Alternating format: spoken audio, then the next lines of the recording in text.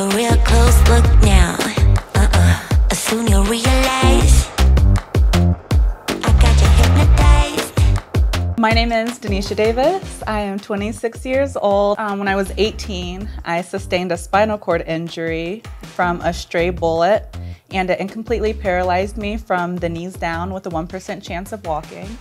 So for the last 8 years, I've been learning how to live with a disability and live with a spinal cord injury and all of the side effects that it comes with. I've honestly always wanted to model my entire life. So I love getting dressed, doing makeup, and just playing dress up. It's important for happiness. I am really big on being happy and living a life that brings me true joy. Part of happiness is the healing process. Healing physically, healing mentally, forgiving yourself, forgiving those that have ever done you wrong. I think that's big in the healing journey.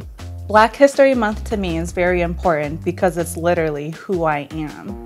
There were times when I grew up when I was almost embarrassed of where I came from and my culture. But the older I got, I've realized it's nothing to be embarrassed about. My skin color, who I am, and where I've come from is perfect just as it is, and I'm awesome just as I am.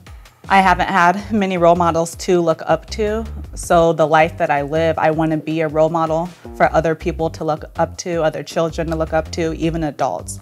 Be kind to others, be kind to yourself, be compassionate, spread love, and honestly, just spread kindness. It's really big, and there's not enough of it in this world.